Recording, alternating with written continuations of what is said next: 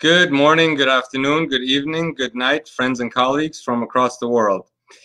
Today for our first session, we had Dr. Alberto Miceli scheduled.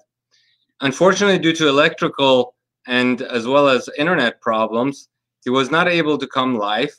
However, he sends us a message that I will play for you shortly. Before we play the video of his 2018 Global Summit attendance and lecture that you may enjoy. You guys wanted the umbrella concept. We're still bringing it to you, but in a little bit of a different way. But quickly to give you guys an introduction on Dr. Alberto Miceli Pavarotti, he completed his undergraduate studies at the School of Dentistry at Universidad Central de Venezuela, Caracas, where he also received his DMD. Dr. Miceli later received a certificate of fellowship in basic oral habilitation from the University of Michigan School of Dental Medicine in Ann Arbor. He received an implant training at the Bicon Institute in Boston and at the Neobiotech Institute in Seoul, Korea. Dr. Miceli is a frequent speaker in continuing education and use of prosthetics and dental implants, and has a visiting and guest professorship as well as lecture at the dental schools and universities throughout South America. We really enjoyed his presentation, and the system has not changed for the umbrella concepts in the biology, but let's go ahead and hear what Dr. Miceli has to say on this topic. Hello friends, this is Alberto Miceli from Caracas, Venezuela speaking. Welcome to the 2020 Peer-to-Peer Global Dental Interdisciplinary Summit. I couldn't not join you today due to internet and electricity in my country. However, we will now play you the video of the 2018 Global Implantology Summit in Los Angeles, California. The biology has not changed. The umbrella technique hasn't changed either. I hope you enjoy it, and I look forward to seeing you in the 2022 Global Summit. Thank you very much. Appreciate. Stay home, please.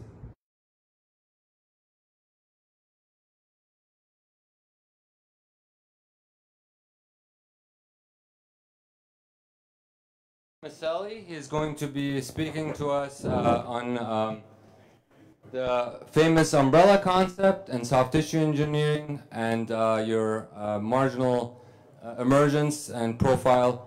And welcome from Venezuela, Dr. Alberto Miceli. Thank you again. Hello, everybody. For me, it's very pleasure to be here. And my topic is umbrella concept. It's not a new concept, but you see the presentation. Then after we finish, you understand all what it means. Hello?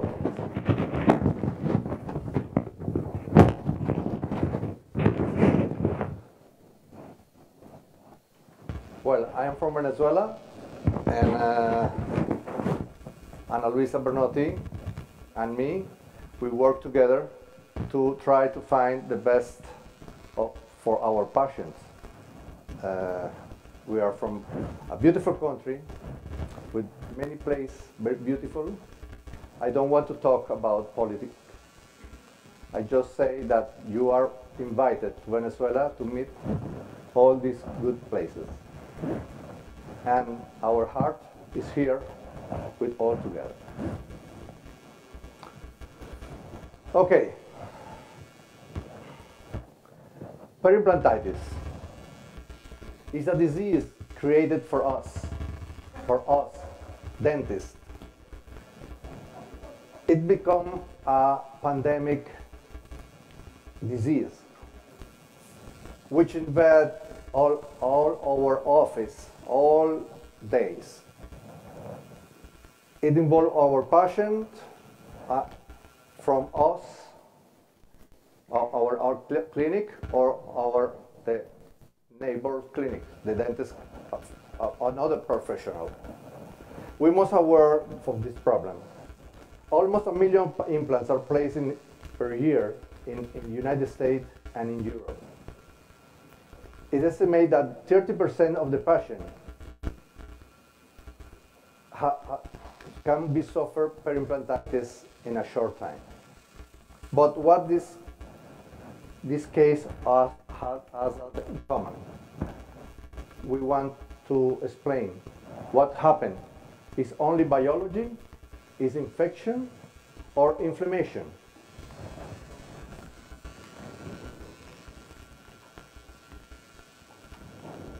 Okay, patients ask us for teeth, only for teeth. They don't want to know about implant, is it titanium, or is a PRF, or is a disilicate, or something. They want aesthetic function and health. They have access to excellent material. We have access to excellent, we have access to excellent material. With Vitruvius dental technician, we achieved an illusion of creating a tooth as close as natural. The pink frame, the soft tissue around the crown must be aesthetically acceptable. Excuse me?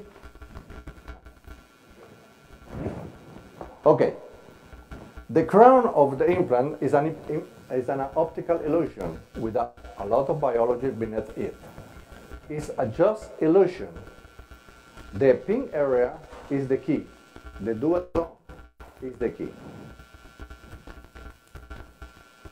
Then, what is umbrella concept? Is a new concept? After many years of revision of literature about bone loss around implants and how prevent periimplantitis, I create a term umbrella concept. Isn't a novel concept. It just understand the different point of view and put all together under the umbrella.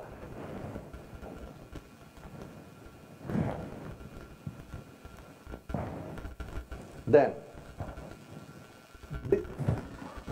sorry. Okay. Is the conjunction of concepts that exist in the literature about the handling of soft tissue and hard tissue around the implant, applicable three-dimensionally, preserving the crestal bone, the mucosa architecture, and the aesthetic around the implant processes complex through time.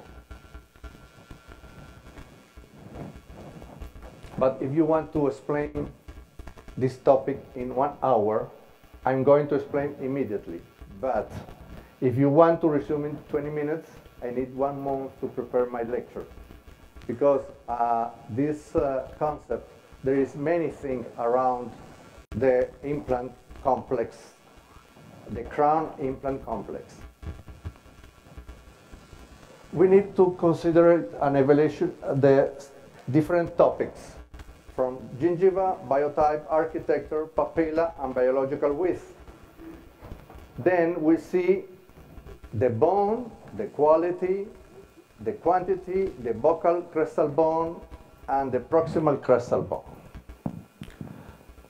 But we need to start from the last, not from the beginning. We need to know how is it going to be the shape of the crown, how the volume of the crown, and what is the color. But the key is the zenith. The natural seal that developed around both, protecting the alveolar bone for infection and disease, is known as biological width. This biological width is about 3 millimeters from the margin, gingival margin, to the crestal bone. We need to respect this when we decide to place an implant.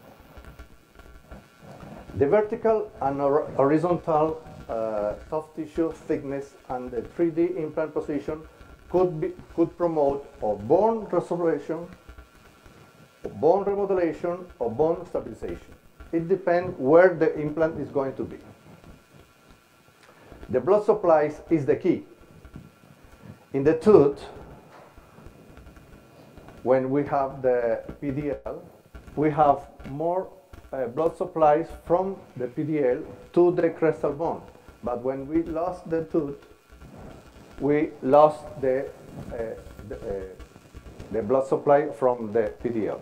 Then we need to know how can regenerate the blood supplies.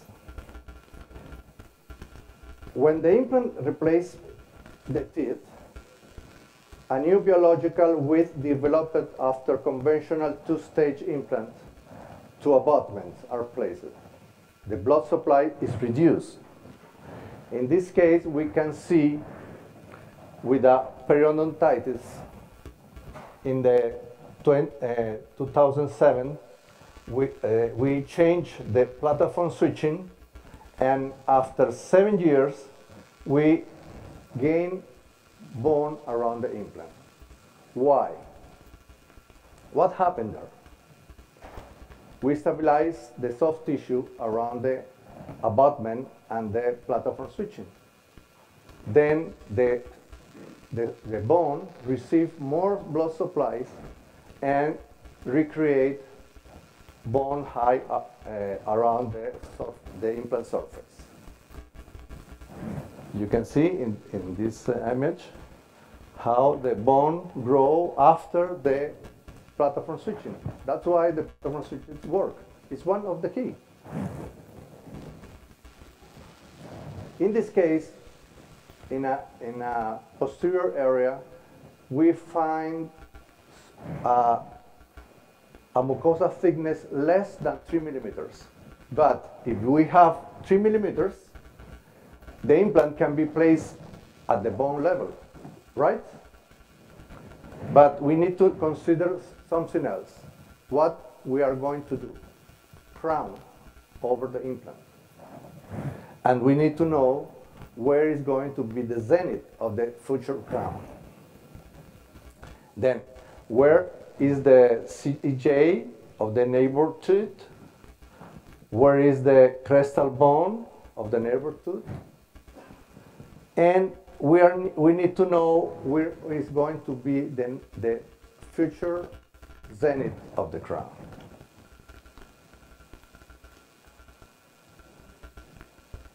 If we design a tooth or teeth, we see where is going to be the zenith of the crown. Then the implant is going to be 3 or 4 millimeters beneath to create more soft tissue around the abutment. The mucogingival junction and the gingival margin create a band of soft tissue, very important. This is a dual zone. In these cases, in 2013, the patient has a root fracture. We need to extract and decide if a socket regeneration or immediate implant loading. Joseph Kahn created this classification to know how much bone we have in front of the roots or in the palatal. We have 4 classification. And what do you think that is the more common in our patient? Number 1, class 1, and class 4 is about more than 80% of the patient. Then we need to know how is going to be our approach to put an implant in these cases. Recently,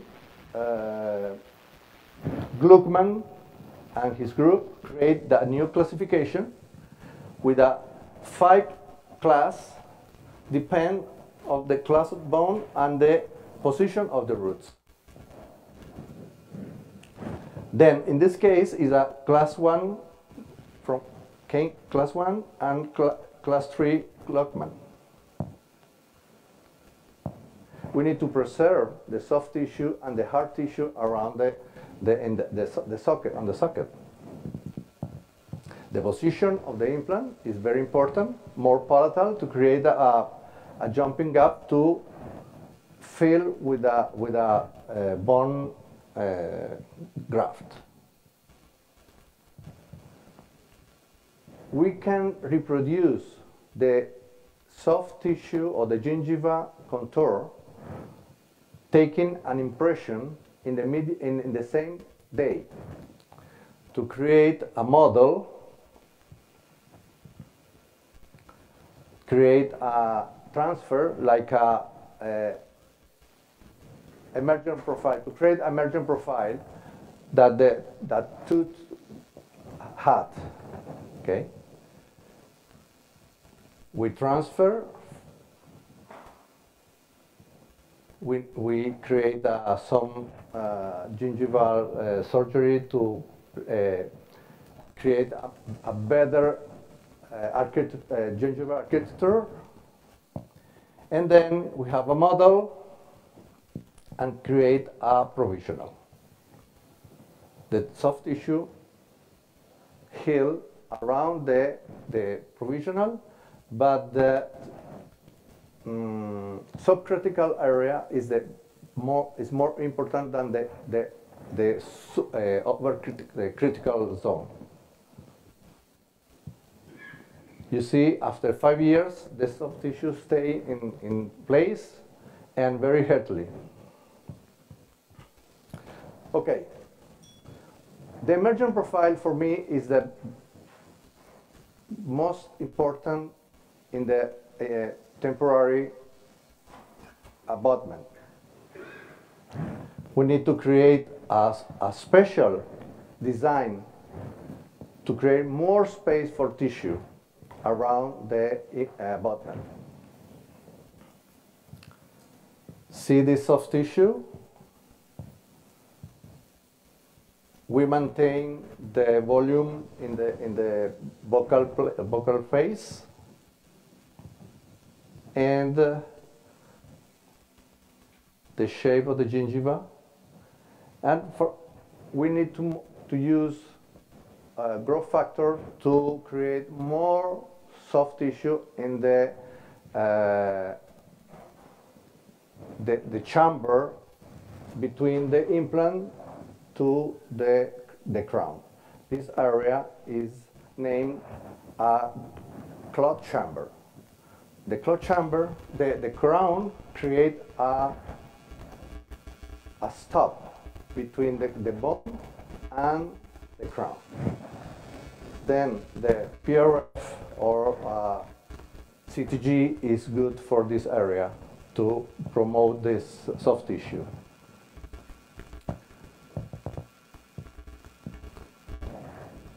The papilla between implant is really papilla, or is a pseudo papilla? Because in histology, the papilla between the teeth has had many fibers, many collagen fibers. In the implant, we have only two kind of fibers: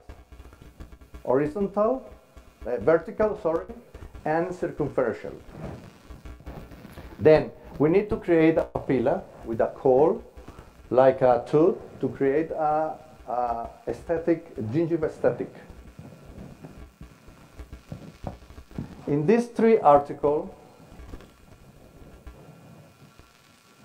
appear explaining the direction of the collagen fiber and the capacity of the touch to the abutment implant complex.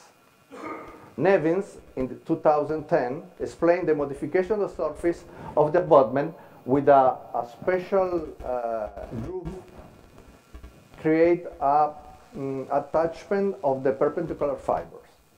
Meanwhile, at the same Nevins and Rodriguez from Spain in 2016 explained the switching platform helps to stabilize the fibers, the circumferential fibers around the abutment. Shukbar in 2017 said the fiber attached to the surface of the abutment aren't functionally oriented. The stability of the mucosa is mainly based on the circumferential fibers, more than horizontal fibers.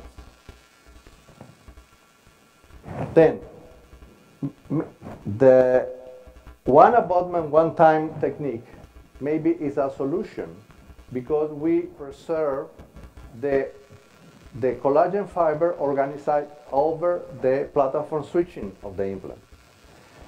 We don't need to take out the abutment again. We take an impression to the abutment and preserve this stability of the tissue. Ivanovsky and Lee in 2017 say the disturbance of the soft tissue interface caused by the progress of repeated abutment removal resulted in a more apical reposition of the connective tissue zone. That's why we try to preserve the soft tissue in the same time of the extraction and the implant placement. It place the abutment and place the temporary crown. If you don't want to place the temporary crown, we can create an individualized abutment healing with this emergent profile. The companies create a healing abutment with a round shape, conical shape, but the tooth doesn't have this conical shape. Each tooth has a different shape of the emergent profile. Then, to find this kind of emergent profile or the soft tissue healing, we need to create a special healing abutment. But we need to know what happened or what are in this area. There are three areas. Milko-Villarroel explained very well that has two areas, one support area and one condition area. I prefer to put a transitional area because in this area the epithelium begins to grow, more cells in this area. Then, if we reduce the volume of the emergent profile of the crown, we can create more soft tissue space and more vessels and more circumferential collagen fibers, type 1. That this is the support area, the connective tissue area, and the transitional area. In the last, we have the conditional area to create the final shape of the gingiva, to create the aesthetic, the final aesthetic for the crown and the gingiva. Then, okay.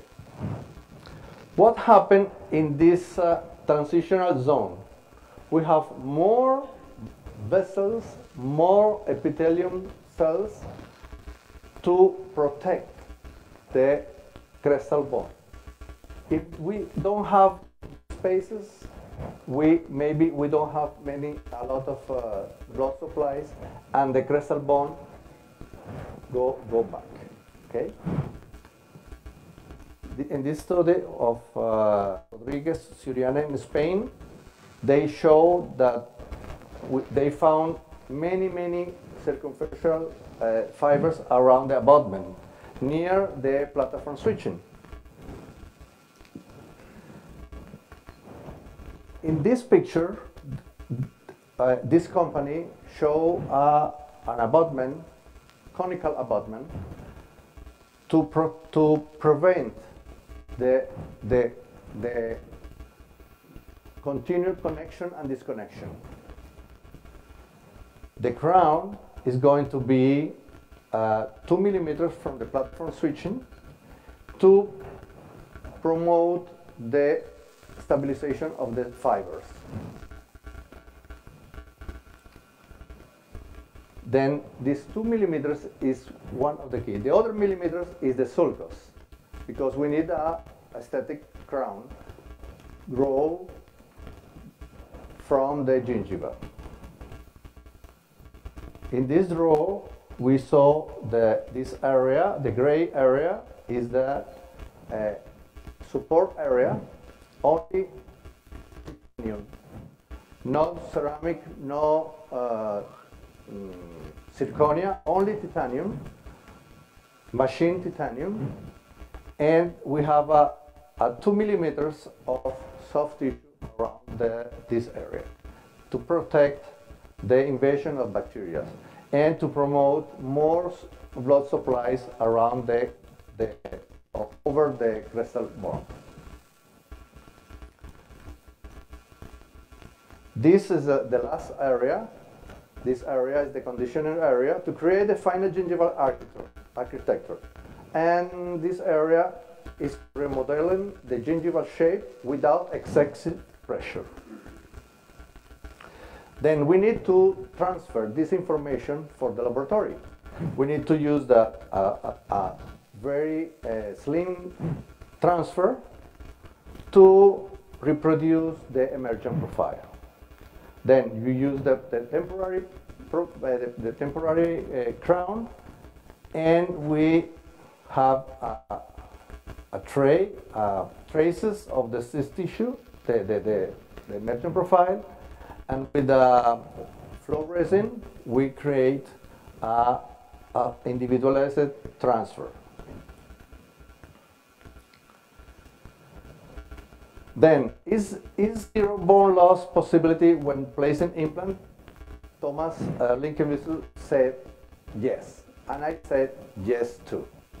But we need to know how much soft tissue we have.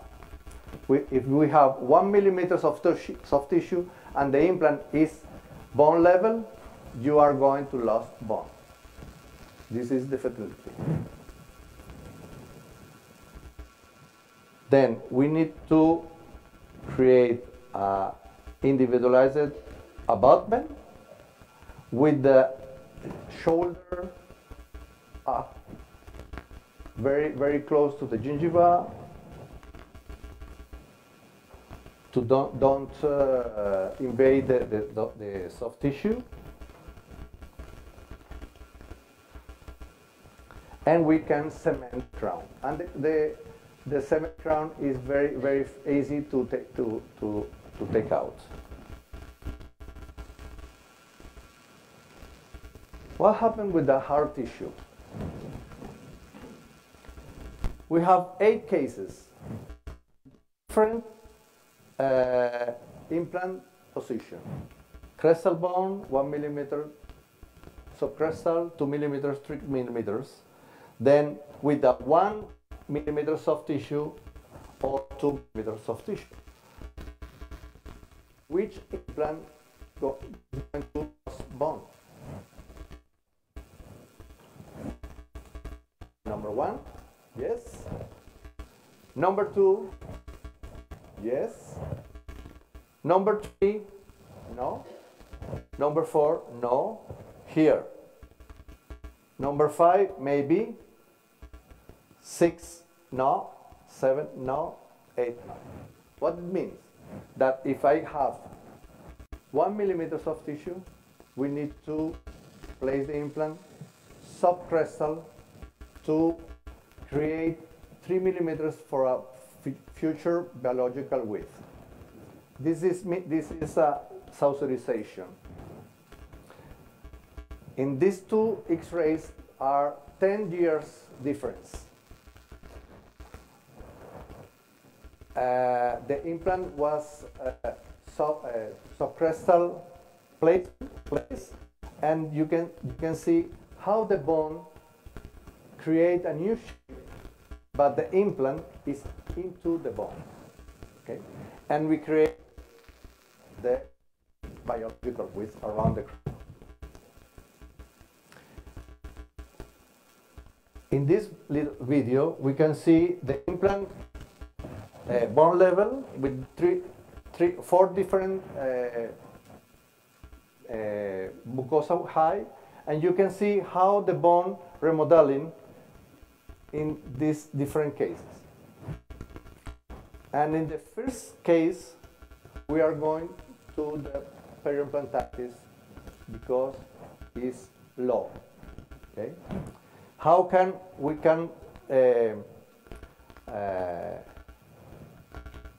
promote the crestal bone grow over the implant. It's very difficult.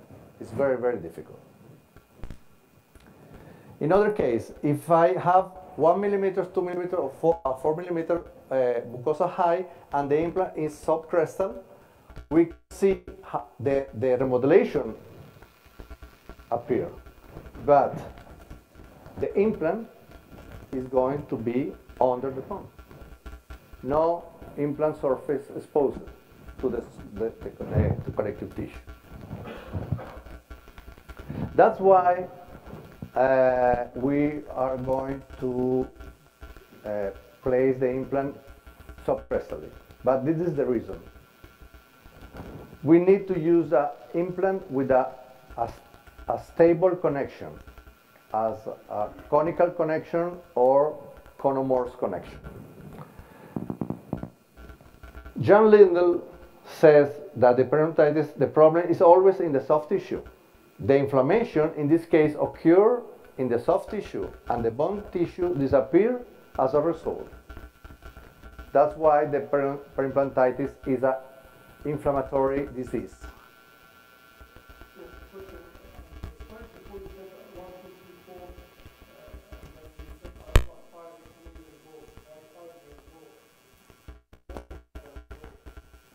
What happened in the X-ray cases? This one. Then before. Okay. I'm going to explain later these cases. Okay. Yeah. Okay.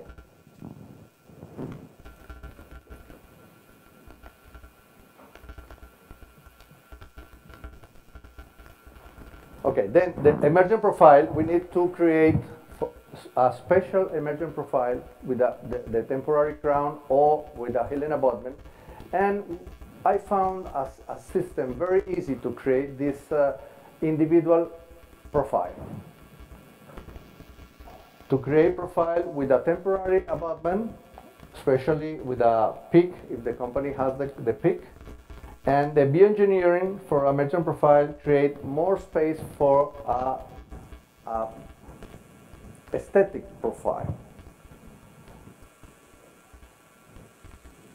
We create more biological width with a special emergent profile with this kit. In this case, with this system, we create in 1 week a emergent profile, and the healing is going to be like this one. The papilla, with the dynamic compression technique, we create a beautiful papilla with a lot of epithelial cells between. What happened with the black triangles, as Ana Luisa Bernot explained? We need to push the soft tissue if we have soft tissue. With the healing abutment or with a temporary, we can push the soft tissue, creating a temporary crown in a model, modify the emergent profile, and we can produce a beautiful papilla between the implant and tooth. In this article, Stegman and Monge explain what happened, what you're going to do, depend of the implant site, how is the emergent profile, and what are you going to do. If the implant is palatal and the emergent profile is convex S-shape, because they want to push the soft tissue. In this draw, we can change the shape to create a concave shape, but only the last millimeters.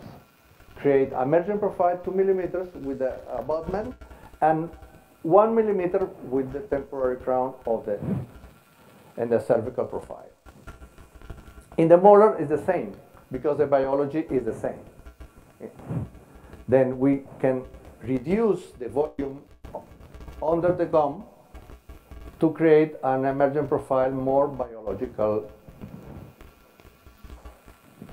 This molar has a different design under the gingiva to create more soft tissue, to push the soft tissue to create papilla, and more the shape in the buccal area more natural, with the zenith at the same level that the other teeth.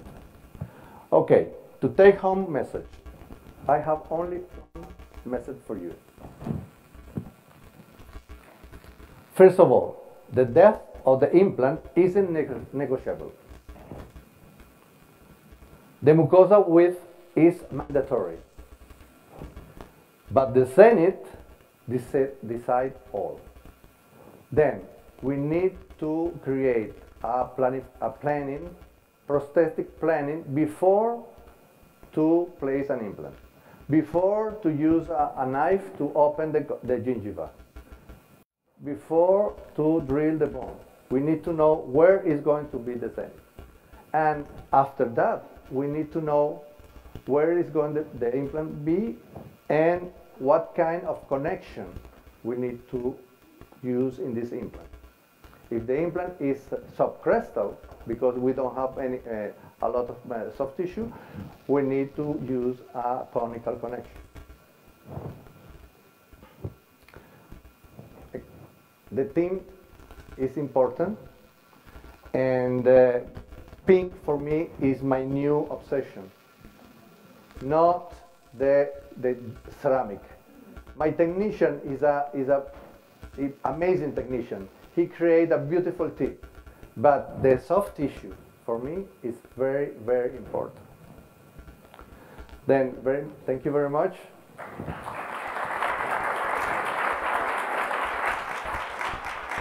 If you want to follow me in Facebook or on Instagram, just write my name. And if you want to many questions, have a question, write me in the Facebook or in Instagram. I answer all the questions.